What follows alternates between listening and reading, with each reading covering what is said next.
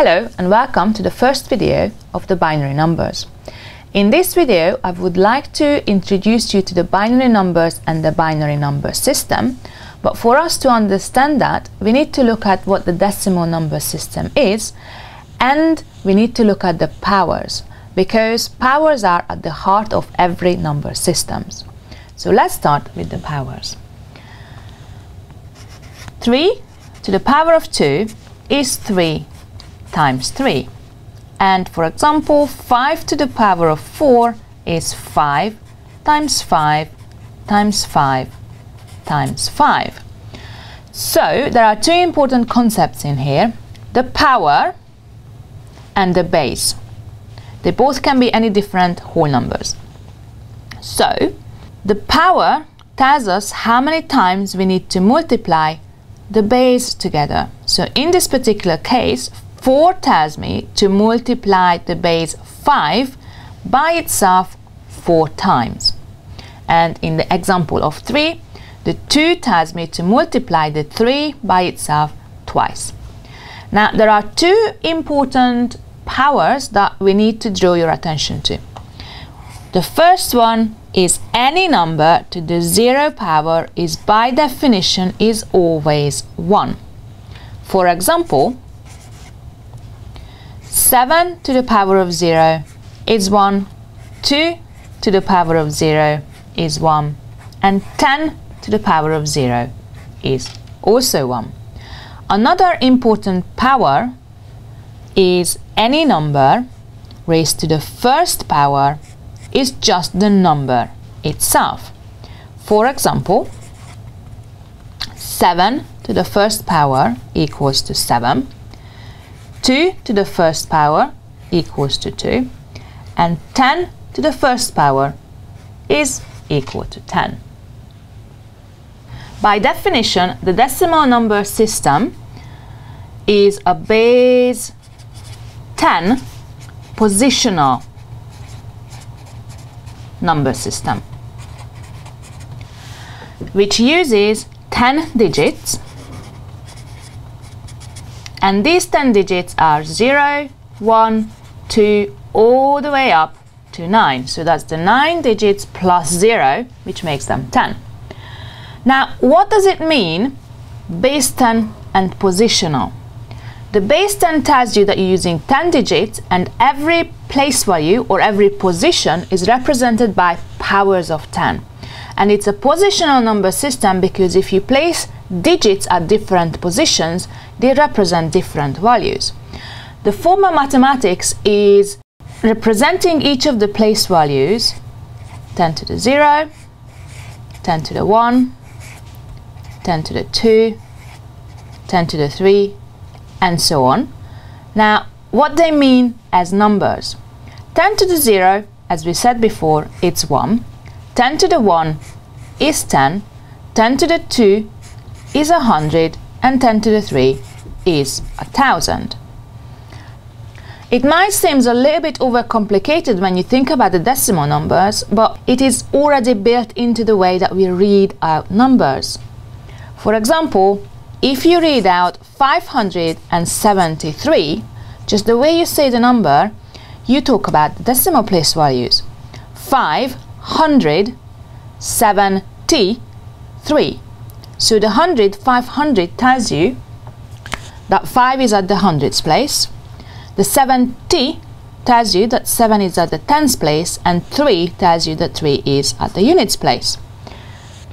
Now, what happens if I use the same 3 digits but in a slightly different order? So what happens if I say 735? Well, as I was reading out the number, you probably noticed that now is 7 at the hundreds place, 3 is at the tens place, and 5 is at the units place. So depending on which place value I'm placing or which position I'm placing the digits, they will represent different values. The 5 in the first number is 100, and the 5 in the second number is just 5 units.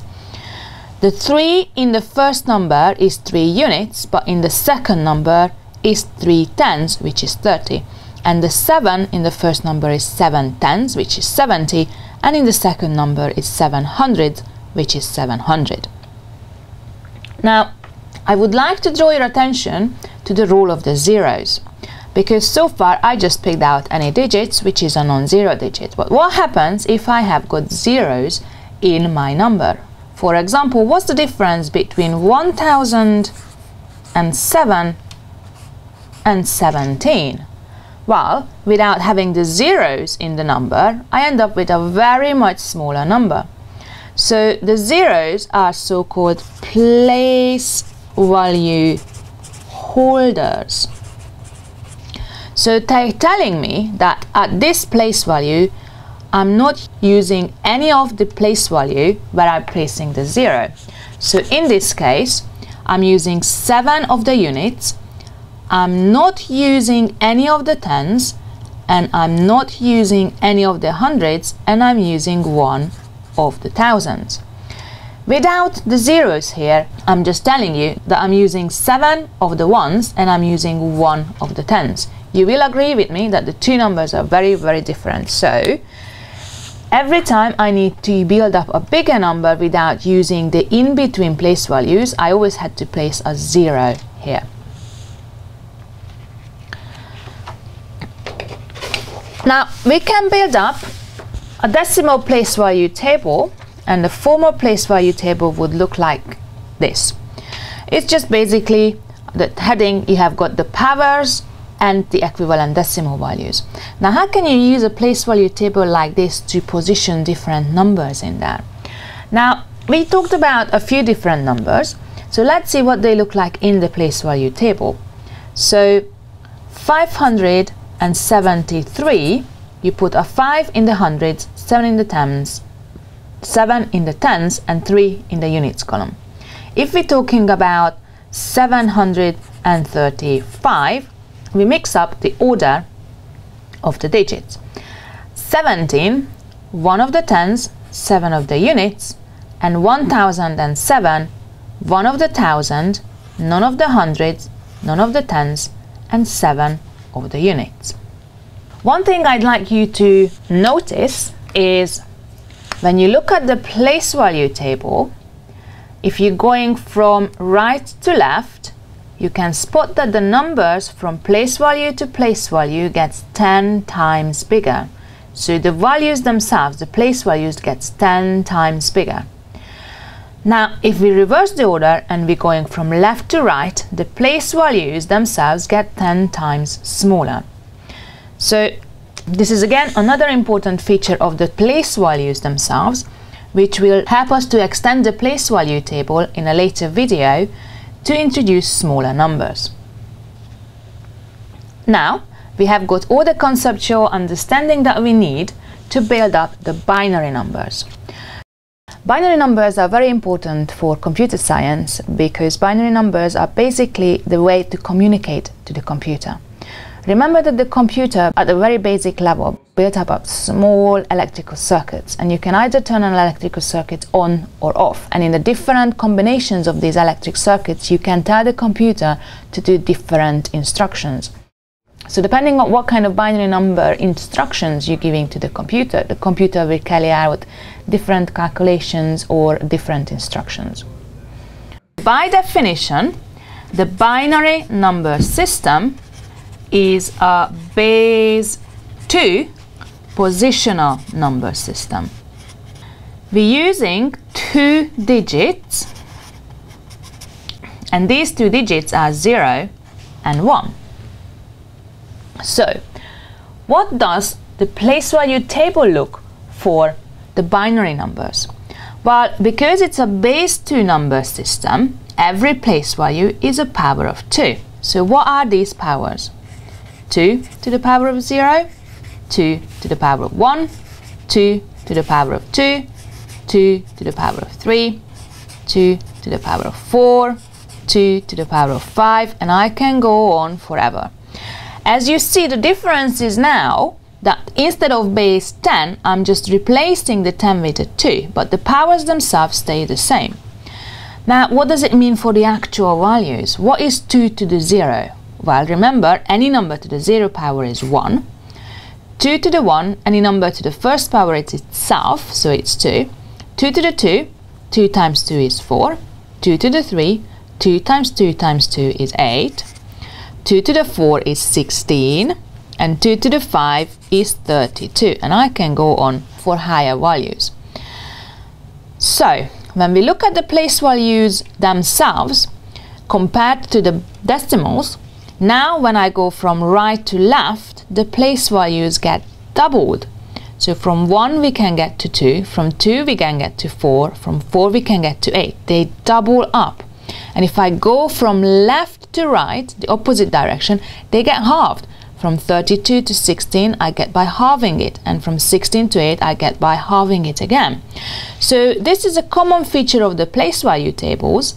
Any number system, because there are other different number systems, every time when you go from right to left, the place values get multiplied by the base. And when you go from left to right, the place values get divided by the base.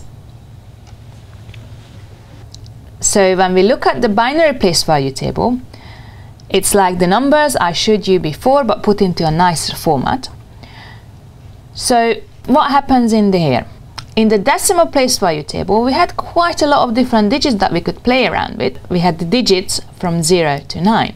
But what happens in binary? Which two digits can we use here? Just the 0 and the 1. So a binary number is nothing else but a string of ones and zeros. For example, this is a binary number. What it means then for the place values is that with 1 I'm saying that use the corresponding place value, and with 0 I'm saying don't use the corresponding place value. So the placeholder property of the 0 becomes really important and comes up a lot more often than in decimal numbers. Let's look at a few more binary numbers. So basically I can just use any ones and any zeros and place them in any order, whatever, to build up a binary number. So let's say 1 0 1 1 0 0 1 is a binary number. 1 0 0 0 0 1 is also a binary number, or 1 0 1 1, again a binary number. Now you probably noticed that because we're only using ones and zeros, every single one of them could also be a decimal number. For example, the last one could be 1011 in decimal. So how can we make a distinction between binary and decimal? So there is a very common notation to distinguish between binary and decimal numbers. So if you see a number which only uses ones and zeros, to make sure that this is a binary number, you put a letter 2 in the subscript. And if you want to indicate that this is a decimal number, you put a little subscript of 10, indicating that this is a decimal number. So if it's not clear enough from context, always look for the subscript. Is it a binary number or is it a decimal number? Now it's very, very important that you are making difference between the number itself and the notation of signaling which system we're working in. This little notation, the number 2 and here the number 10, are not part of the number as long as the calculations go. This is just a way of telling me or you or anybody else that this is a binary number.